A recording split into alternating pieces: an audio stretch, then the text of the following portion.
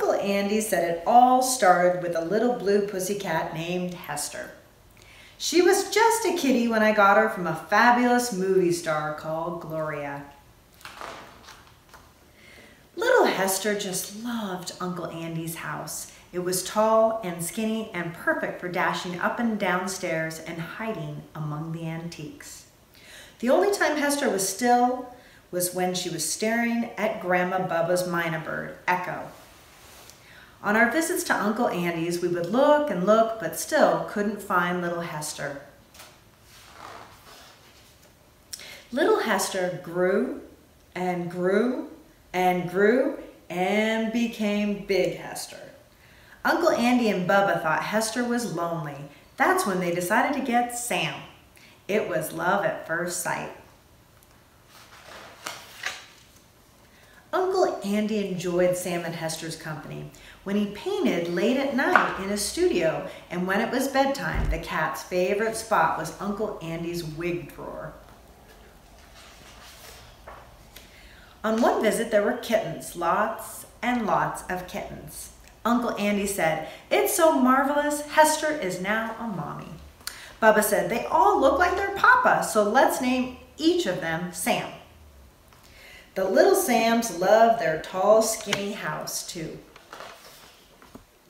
The only time we ever saw all the Sams was when Bubba called them for their favorite meal, oatmeal and liver. Uncle Andy said that the Sams liked us best when we were sleeping, and I think Uncle Andy did too. We always loved snooping around at Uncle Andy's, and one day we got another surprise. Hester and Sam were a mommy and daddy again. The kittens all looked just like their daddy, so they were all named Sam, and they made for a whole lot of Sams.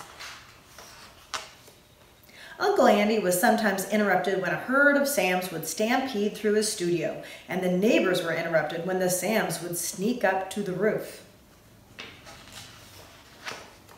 The Sams loved to rumble against my soup boxes. At the end of a long day, they found that sleeping in Uncle Andy's room was very comfortable. Now, Bubba and Echo had a little bit too much company. "Andy, there are just too many Sams," Bubba told him, but Uncle Andy didn't know what to do. We brought 3 Sams home with us, but that didn't work out too well when they wouldn't come down from the roof. Finally, Uncle Andy had a plan. Uncle Andy and Bubba drew and painted the most marvelous portraits of Hester and the Sams. After many days of working, the art was finally ready to be sent to the printer. Uncle Andy and Bubba each created a fabulous book. Uncle Andy's was called 25 Cats Named Sam and One Blue Pussy, and Bubba named hers Holy Cats.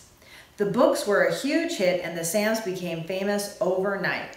Everybody wanted a Sam. They called from uptown and downtown to get a Sam. In no time at all, things were just about back to normal, and that made Uncle Andy and Bubba very pleased. As it turned out, Hester and Sam were just the right amount of cats for their tall, skinny house.